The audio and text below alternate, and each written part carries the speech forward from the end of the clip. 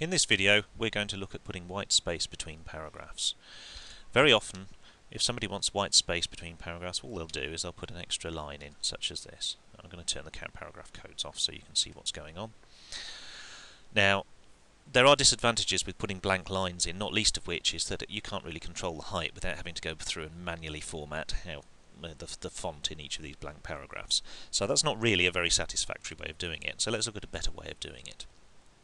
So first of all, for one paragraph only, suppose I want to put a bit extra space above and below this paragraph. What I'm going to use is the Format Paragraph dialog box, which in 2007 I get by hitting the dialog box launcher at the bottom of the paragraph group. In 2003 you look on the Format menu, Format Paragraph, and you get exactly the same dialog box. Now I'm going to move this up a bit so we can see some of the features in a sec. The important thing here that we're looking at today is this spacing. So how much space do we want before and after? Well, maybe I want 6 points before and 6 points after.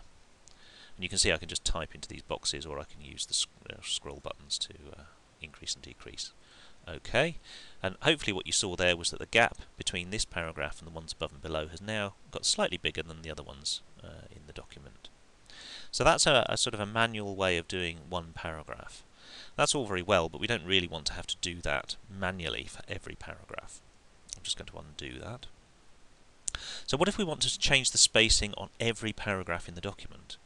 Well, this is where we start coming across the concept of styles. On the home group, a home tab in 2007, you'll see this styles group, and here's a list of all the styles.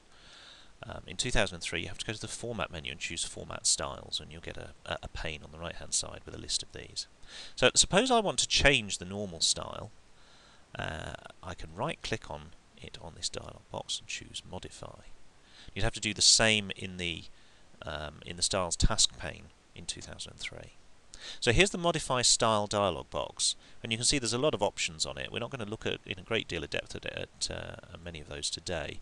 What I'm interested in is the paragraph spacing. So I'm going to go to Format Paragraph. So that's the button at the bottom of that Modify Style dialog box.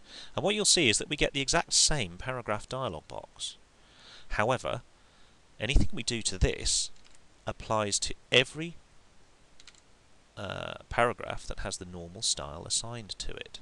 So I'm going to change this to 12 point, hit OK and OK, and as you can see we now have spacing before and after every paragraph changing in the document. So there we are, white space between paragraphs. If you want more information on styles, have a look at our website www.uth.co.uk. Now we'll look at styles in a bit more detail, because as you probably may have noticed when you right click and modify, there are an enormous number of things that you can do with styles. Basically the idea is that you set your document up so that all you've got to do is pick the style you want and type. So come back to styles, www.ooth.co.uk. But if you want to do spacing in paragraphs, it's simply Format Paragraph, and here we are, spacing before and after.